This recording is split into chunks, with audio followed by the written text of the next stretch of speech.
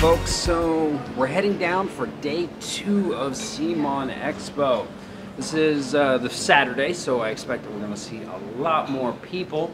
And we're going to head on down. I'm ready to go. Head on down and we'll see what things are like. Just a second. Alright, so it's 10 in the morning and we definitely have more people out here. Alright folks, so I'm just going to head on out on the floor, interact with some people, take a look at some more games, and I'll check back in with you guys. Way of the Panda. Okay. It's interesting. I only got like 2-round demos, so it's like not enough to like really judge like this game. Arcadia Quest Riders looks great, especially if you like Arcadia Quest. It reminds me a lot of Pets, where it's like you get an extra ability and an extra soak basically for damage. Okay. But the minis look super cool. So nice. That's like the only reason you buy it, right? Like the mini looks awesome. Did you look at Song of Fire at all? And Ice? I did the paint and take. Well, it's a speed painting. Okay. But it was, since I'm not going to be here when they do the judging or whatever, I was like, I'm just taking this with me. And I think everybody else was too. There's only like 6 on this display. No. Did you get to play it at all, or no? That one's like the most popular. Like, there's just because I guess you can. I mean, they're only doing at a table 2 people. Okay. So like, and there'll be just a crowd around it. There's only 2 tables for it. So it's like, I might today. That's on my list is to try and like, at least hover over to like see what's up.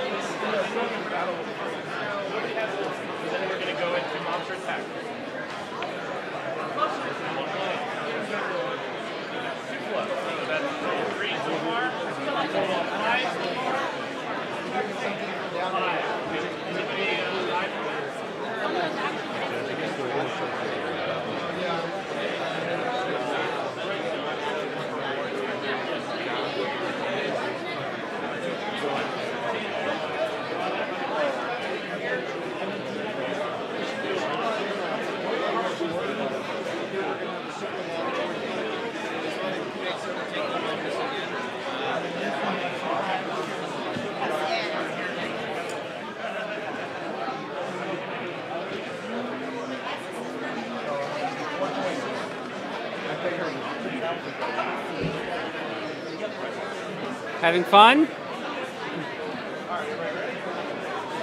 All right, here we go. Welcome to Rise Mala. Rise Mala is set for fantasy, and magic, as well as steampunk and steampunk. So I traded a gun and traded a gun.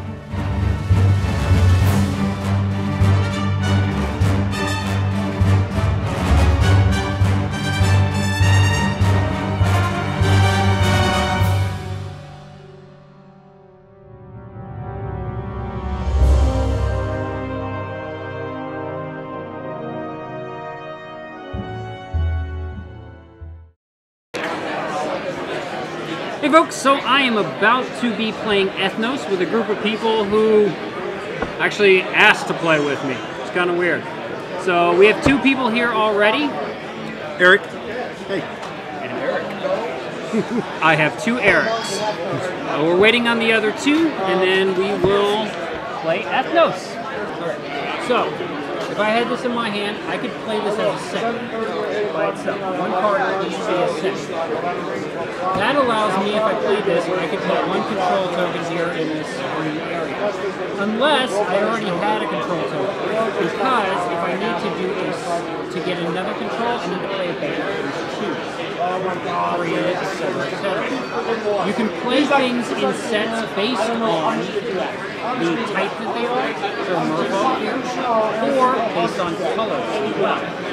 When doing so, you declare who is using. So if I played this green as a set, as a band, I could either say I'm Merfolk, or I could declare my ally. In doing so, I'm going to get the special power of that particular leader. In this game, in this particular setup, it's randomly checked. We have 6 particular characters that are in play.